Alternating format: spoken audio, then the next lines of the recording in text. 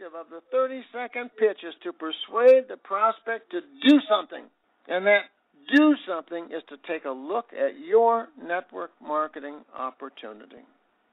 This pitch is powerfully effective when delivered correctly. And when it's delivered correctly, when it's delivered persuasively, then about 1/3 of the people who hear it will agree to take a further look at what you're offering. 30%, that's awesome. I'll repeat, when it's delivered correctly.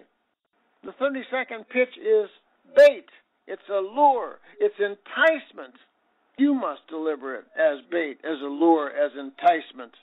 All too often, the network marketer delivers the 30-second pitch too slowly, or too monotone, or with no emotion, with no enthusiasm, with no sincerity. All too often, the network marketer delivers the 30-second pitch with fear instead of courage, with nervousness instead of confidence, with trepidation instead of conviction. All too often, a network marketer injects words, sentences, or questions in the 30-second pitch, thinking that they are making it better, but in reality, the extra jargon greatly reduces its effectiveness. Practice, practice, practice. 30 seconds, that's all.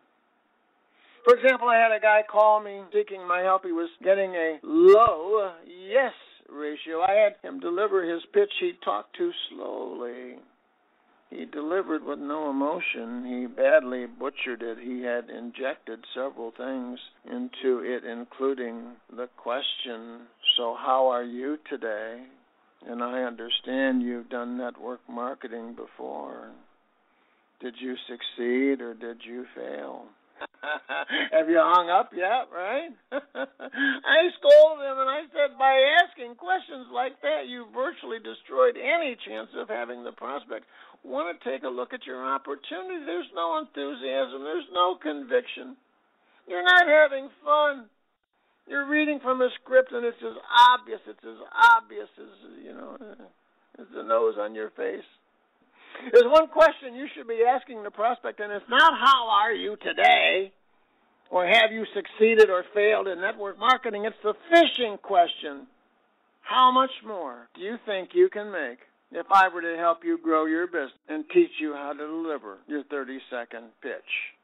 Also, all too often, the networker's using a phone that doesn't transmit their voice clearly and warmly, or the networker uses a speakerphone or a headset, or the networker has the microphone down below the earlobe, etc., just as a famous singer uses a particular microphone that best enhances their voice. The network marketer uses a phone and transmission to best enhance their voice. When delivered correctly, the 30-second pitch is powerfully effective and powerfully persuasive.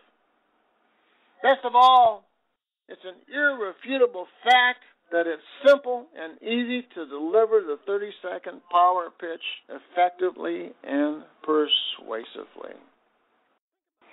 So I thank you for being on tonight's call. And I thank you for you giving me the opportunity to help you become a better you, because you know what I'm going to say. In the process, you have helped me become a better me.